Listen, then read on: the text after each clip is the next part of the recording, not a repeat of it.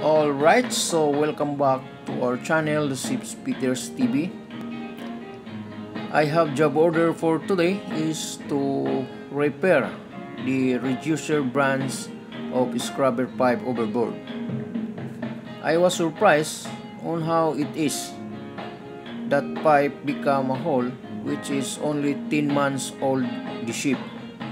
By the way, the ship is made of China. So now I try to find out on why it is happen that this pipe got a hole on welding portion. And I try to measure just in case if it has more damage inside.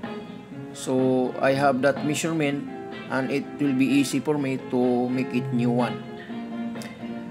So the purpose of taking measure is to make new pipe, because as a matter of fact that the engineer give me only 1 hour to do it, this pipe, because this pipe is being used for scrubber, because we are now navigating and the main engine is running, so this pipe is not be to delay to put it back. He gave me only 1 hour, but after 2 hours mandatory to being used. Then I have two options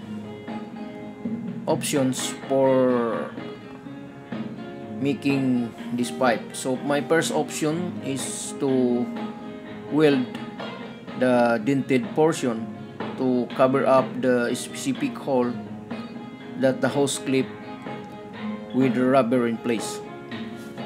Then my second option is to make new pipe if I had found out that this pipe is no longer be usable anymore. So that's why I take the measure just in case. So anyway, this pipe is only 2.5 inches and with a reducer of 2 inches, and this pipe has no bulb from the branch, so we decided to stop the scrubber and quickly repair this pipe. So now I try to taking out this pipe so that I can start right away. Ito po ang channel ng Fixtures TV. Ako po ay pusong nagpapasalamat kung maklik ninyo ang subscribe button sa baba. So now, after I assist this pipe, so I found out that this pipe is 95% good. So only the problem is the portion that have hole. So I try to repair like this to welding up the dented portion. So I welding inside and also the outside. So now it's already finished. So we put it back in the position. So we decided to make it like this because this pipe is 95% good. So the only problem, the portion that I welding. So after welding around 15 minutes and taking hydro test on this pipe to ensure that there's any hole anymore and to test our welding is not leaking. So how it is being tested by hydro? So it means hydro, it means water. So first close the end of the flange, then put it water inside the pipe around 90%.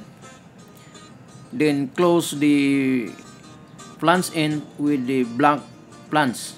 So it means that the flange, we put it blank flange or blind flange with a attachment of earthquake quick nipple.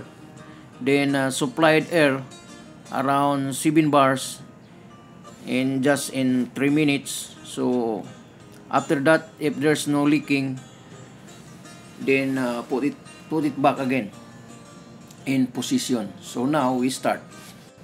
So now the pipe is in place and back to normal operation again. So the problem for this pipe is the water passing to this pipe is acidic water, because the pH is around 4 to 5. That is why the welding portion is the target of acid. But now I put some quick dry putty on the welding portion, or on the whole welding portion.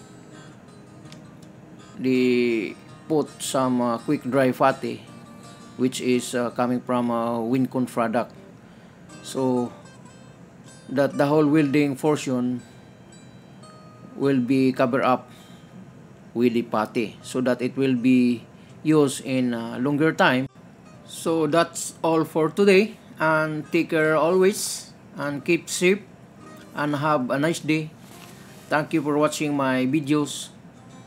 Hopes that you got some points on how to repair this quick welding job, and thank you very much.